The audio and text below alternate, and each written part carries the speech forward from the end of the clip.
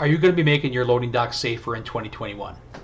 So this video is about that if you decide to do that, which you should if you haven't already, putting vehicle restraints in your docks, if you decide to do that, you're not the only one. And if you do think that it's not common, not many facilities have vehicle restraints at their docks, it's not true anymore. It was at one point in time, but it's not true anymore.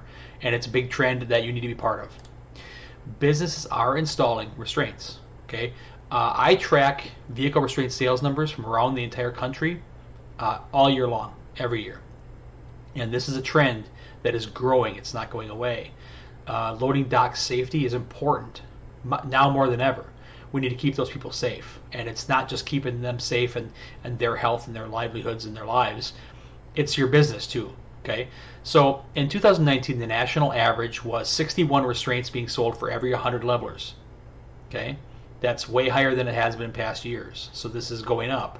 It's not staying the same. It's not going down. This number is rising. And if restraints are being sold, that means somebody's buying them. So these are, if it's not you, if you're not part of that group yet, this is other businesses that are in the same industry as you, in other industries, but they're people like you. In 3 states, that number is less than 20. Only 3 states. And so less than 20 restraints sold for every 100 levelers. That's just 3 states out of all of them. Okay, and in those 3 states, there isn't much dock equipment being sold in those states at all. So it's kind of an outlier, right? In 27 states, so more than half, that number is more than 61. Okay, so it's a lot. Most of them are over the national average. Okay, and the highest state is 109, which means that for every 100 levelers sold in that state, there were 109 restraints sold. More restraints sold than levelers, right? So you can see they're being sold, which means people are buying them. This is happening. Okay, restraints are being installed all over the country. Okay, this is something you need to be part of if you haven't already.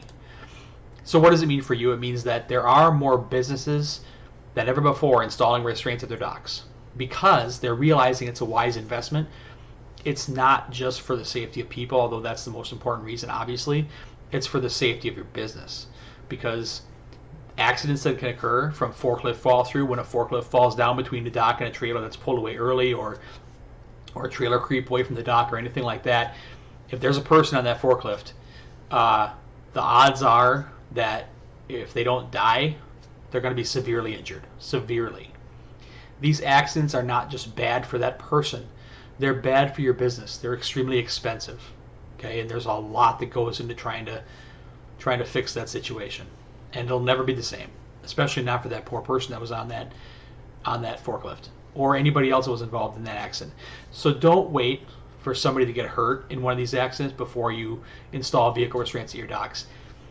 It's an investment. It's a wise investment, and there's no amount of restraints that you could put on your docks. If you have 100 positions, okay, 200 positions, 10, 20, 50, putting restraints at your docks is going to be cheaper than if you have a death in your docks from a forklift accident or something like that, or a severe injury. Okay, the numbers are clear. So until next time, please stay safe.